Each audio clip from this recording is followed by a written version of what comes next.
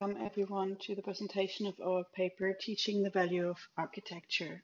My name is Veronika Schröpfer from the Architects Council of Europe, and I wrote the paper together with Sanchis, Larissa de Rosso, and Miriam Navarro. As an introduction, we were looking at the value that good architecture brings to a project and whether this value is actually taught at European architecture schools. So this encompassed a literature review of the different value areas that good architecture contributes to and different criteria in these areas. And this was then used to form an online survey amongst European architecture schools. This was all done in the context of a European funded research project called TripleA-reno, which focuses on the occupant in the energy efficient renovation. We found out 7 value areas of good architecture. So it's economic, social, ecological, functional, cultural, health and well-being, and heritage. For each of these value areas, we found in literature different criteria. The time is too short to go into detail of all the criteria, so I will just name a few while I go through the slides. So for example, in the economic value area, good architecture can facilitate investment. So for example, if you have a very extraordinary architectural design of the building, or if you design, for example, a positive energy building. Ecologically, the value that architects can bring, of course, to mitigate climate change, to reduce the energy use, to choose different materials that are better for the environment, and so on. When we look at the social value that architects can bring, it is also about how livable the spaces are that architects create, how much they support diversity, and how inclusive they are, for example, for elderly. Architects bring huge value to heritage by making the heritage buildings of Europe more resilient and durable, so preserve it for the future generations and protect it. And of course, the functional value that architects can bring is something that influences the long lifespan of a building by making it more flexible and more adaptable to different users over a longer lifespan, and also looking at things such as daylight access, for example, floor to ceiling height, thermal mass, and so on. When we look at the cultural value, it is very much about the community in and around the building. So which kind of value does the building bring to the community and the public spaces around it? And health and well-being is a very interesting value area. When we look at the different indoor environmental quality factors, such as the air, the acoustics, the lighting, and the thermal comfort.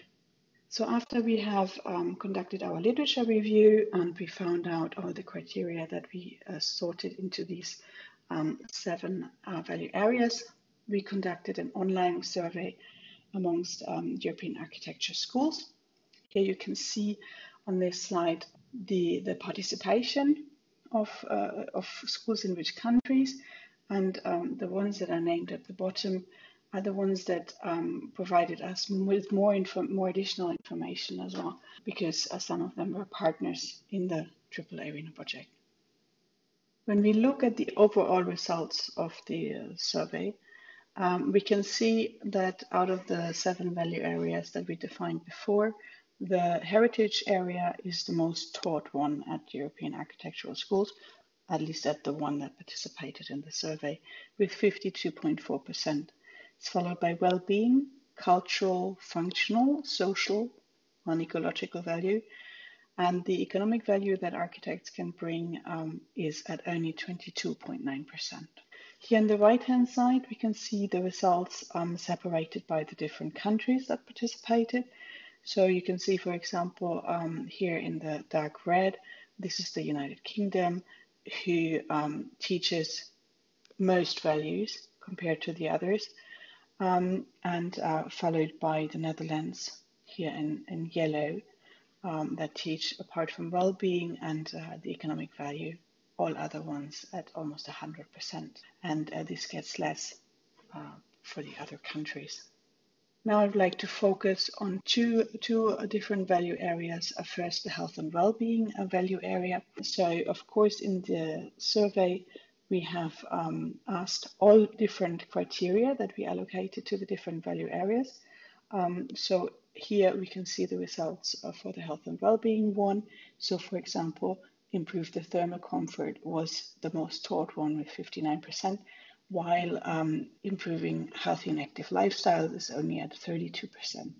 And when we look at the economic criteria, we can see that to ensure a cost-efficient budget for the construction project, it's a very traditional value, I would say, is the most taught one at 38%, and the others are taught even less, with the risk of gentrification, for example. The increase of real estate value is only at 24%.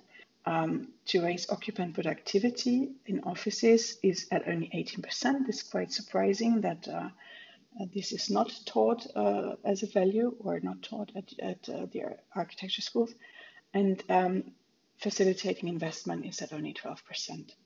The reason why this is so surprising with what value architects can bring to the economic aspect of a project is we always have to think about, if an architect herself does not perceive her work as valuable in a certain aspect, she cannot get paid for this, because then the client maybe doesn't perceive this value neither. So there might be a connection between the different value areas, and so the economic value area being taught so low, and the, in comparison, low salary of European architects. The Architects Council of Europe conducts a study on the salary of architects, and the average salary is only at 32,000 per year in Europe. So it would be interesting to investigate this connection further.